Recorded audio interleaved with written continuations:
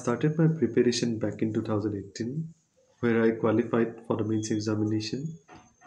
In 2021 attempt, I qualified for the mains examination but could not proceed to the interview stage. But this time, I crossed two hurdles and appeared for interview. The journey seems to be tedious, but I'm enjoying the journey, and I believe it is helping me to grow as a person.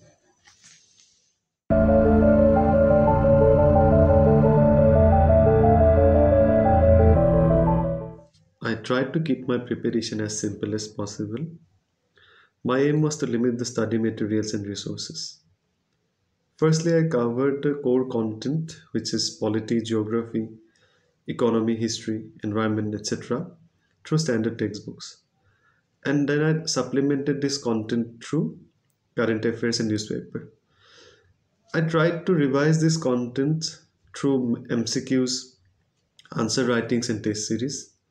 Then I tried to incorporate government schemes, current events in my answers to enhance my answer.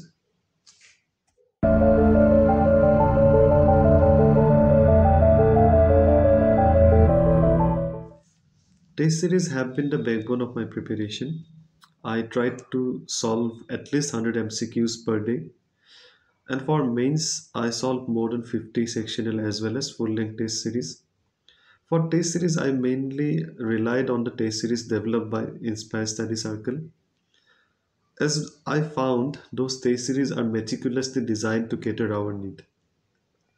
To my surprise, many questions directly appeared in the final examination in pre as well as mains, which were actually a part of Inspire test series.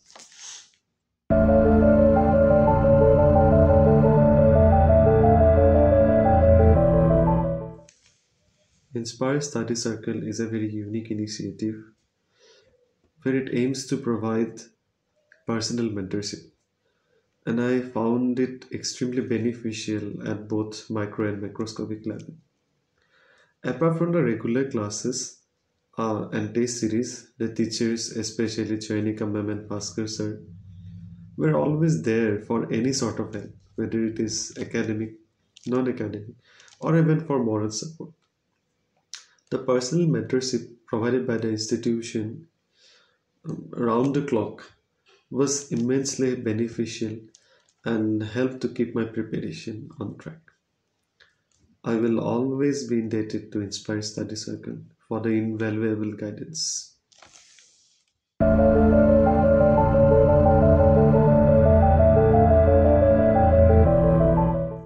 Firstly, we should enjoy the journey of serendipity. We get to unravel so many information, so much of knowledge, which I was actually ignorant about. Then, secondly, we should not limit ourselves to the static syllabus only. We should correlate the static syllabus with current affairs. Then we should try to correlate that with our day-to-day or practical life. And thirdly, and most importantly, test series. Test series. Test series constitute the most important part of this journey.